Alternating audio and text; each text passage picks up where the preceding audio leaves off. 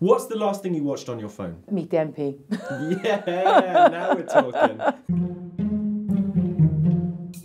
Hello, my name is Tonia Antoniazzi. I am the Member of Parliament for Gower. Now, you won the UK's most marginal seat at the last election.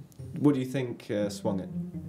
Well, what swung it was definitely the manifesto and just a brilliant team behind me and getting out on the streets meeting people. In that very short period of time, that was really key. Now, how confident were you that you actually were going to win? Was it a case of like the day after you were just frantically packing suitcases and whatever? To be honest with you, I had a plan. It was 1, lose, hide underneath my duvet for the weekend.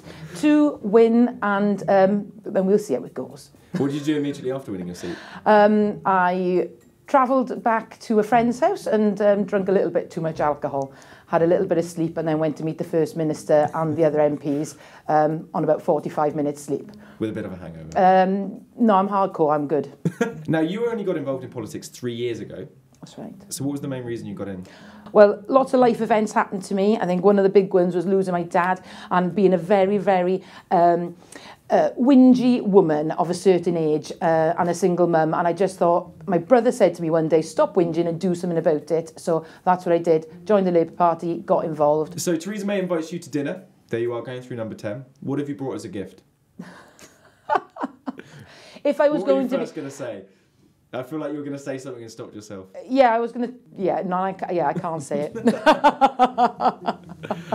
I was going to say something like horse manure, but no, I would be very, very polite and I would probably take us some Gower gin and some Gower cottage brownies. No, your ancestors were immigrants from Italy who brought with them a recipe for gelato. Can you just tell us a little bit more about You this? have done your homework, haven't you? Yeah, it's true. My grandfather... My paternal grandfather came over in the First World War. We've got certificates of his ice cream making. They had a cafe in Kidwelly in South Wales, and I'm very proud of those roots. My father kept that going with us by taking us on holiday to Italy every year, and the last few years I've returned to the hometown of Bardi in Italy. Can you make a really good ice cream? I can't know. What's your favourite ice cream? Oh, I go vanilla every time. Vanilla? Yeah. Don't mess around, just go for the classic. What's your favourite thing to order at McDonald's?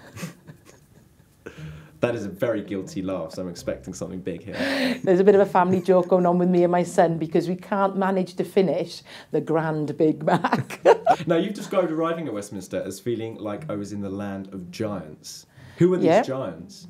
It's just the building, I think. It's the whole kind of, the size of everything. Everything is so enormous. And I think, for me, it was very, very much like the first day in university. Yeah, terrifying. Terrifying. Was the behaviour like university as well? Freshers' Week? I have to say, I could draw some comparisons with Freshers' Week.